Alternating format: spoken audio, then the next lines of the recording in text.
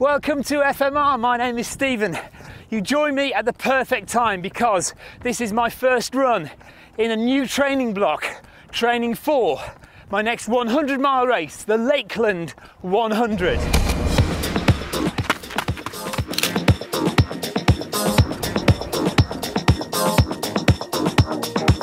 Why is he running backwards up a hill, I hear you ask?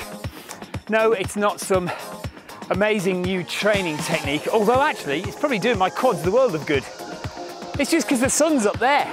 So I'm about 4K into this first outdoor run of the new training block. I've got 14 weeks until the Lakeland 100. Never done it before, 100 miles in the Lake District. Really tough. So we'll see what happens.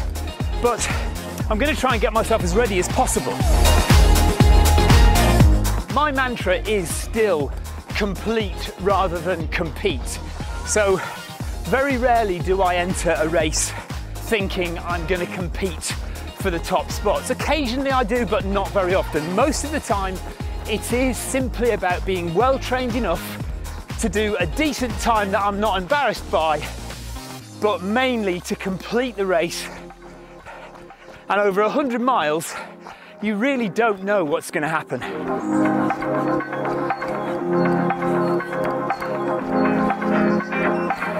So I've never done anything like this on the channel before. I've never taken you through kind of a whole training block to show you what I do. And a lot of people have asked me, when do we see how you train? So I'm going to take you along this journey. This is that training series, and it's for an ultra. So we're not training for road, we're not training fast, we're training for an ultra distance race.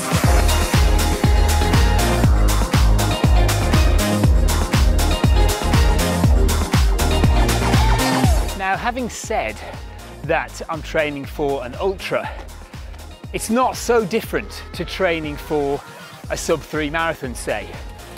We're still going to stick to the 80-20 principles which I run by. So that is 80% of my running should be easy, relaxed, low heart rate. 20% of my running should include some high heart rate effort. So, for example, if we're doing an interval session, which we will be doing, at least some of the time, my heart rate needs to get into zones 4 or 5, so hard effort. But obviously, during that session, my heart rate isn't going to be in zones 4 and 5 all the time, but it still counts as the part of that 20% hard effort runs. So we're going to be doing long runs, we're going to be doing interval sessions, I'm going to be doing lots of treadmill running. As you know, I run with Zwift on the treadmill a lot. If you want to go and watch me doing my live treadmill runs, you need to go and subscribe to the Zwift Run Live YouTube channel. That's a different YouTube channel to this one. But while you're here, you may as well subscribe to the Film My Run channel. Just click down below, you know what to do. Click the bell icon and you'll get notified every time I upload a new episode in this series.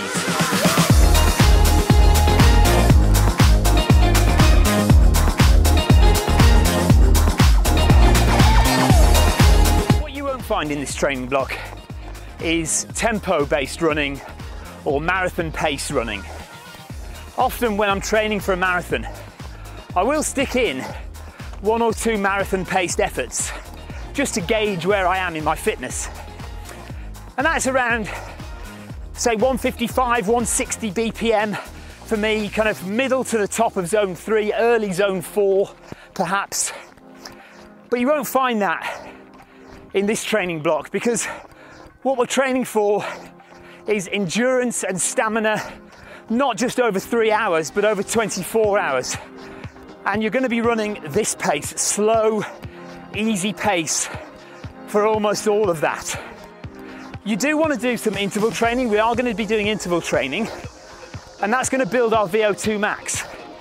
And it's going to help me climbing the hills so I've got enough oxygen so I'm not heavy breathing when climbing up steep ascents.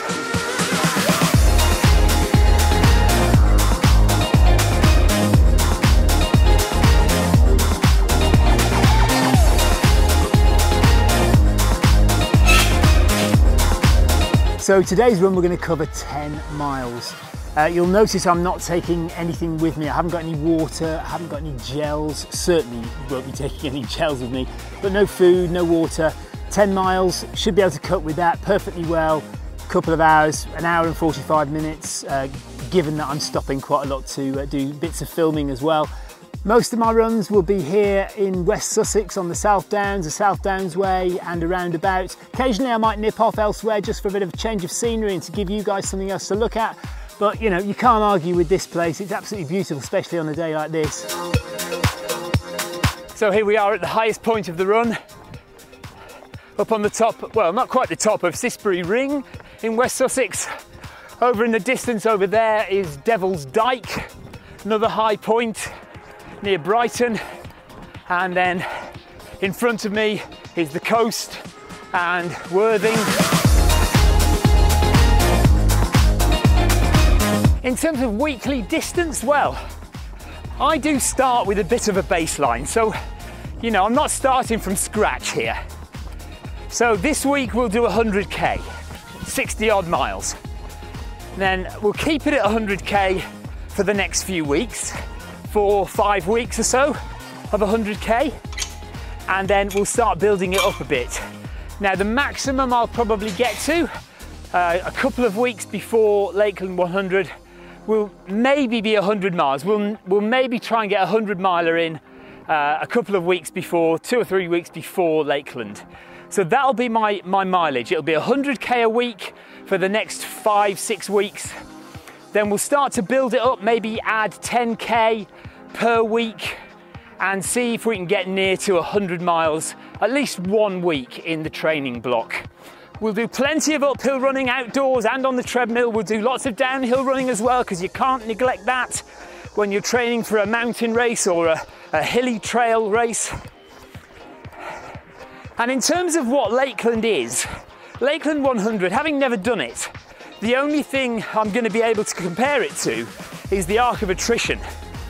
So the arc of attrition generally takes me around about 28 hours, 28 to 30 hours to complete. So let's work on that basis, shall we, that maybe I can complete the Lakeland 100 in under 30 hours. That's maybe what we'll aim for.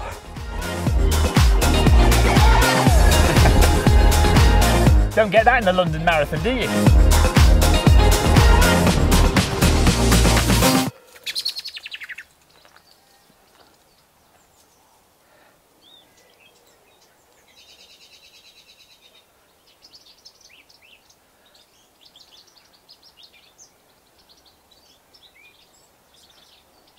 Beautiful, isn't it? That's what you come here for, isn't it? That's what you do trail running for. Beautiful scenery and the sound of nature. I don't wear headphones. You'll notice I very rarely wear headphones when I go out running.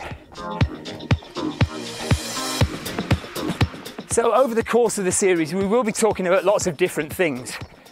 Nutrition, for example. I mentioned earlier that I haven't brought any water or any food with me on this run. And there's a reason for that, so we can talk about that. We'll talk about kit, clothing, what shoes I'm going to wear, what shoes I generally prefer, GPS watches, we can talk about those, and anything else you want to talk about. Do drop a comment down below if you want to hear me talk about any particular subject, and if you're not subscribed, please do that now. Go and click the like button as well and that little bell icon. You know what to do. So that's it. Thank you very much for joining me on this first episode of the Lakeland 100 training series. I'll see you on the second episode. Take care. Thanks very much for watching. Subscribe down below and we'll see you in the next one. Bye bye.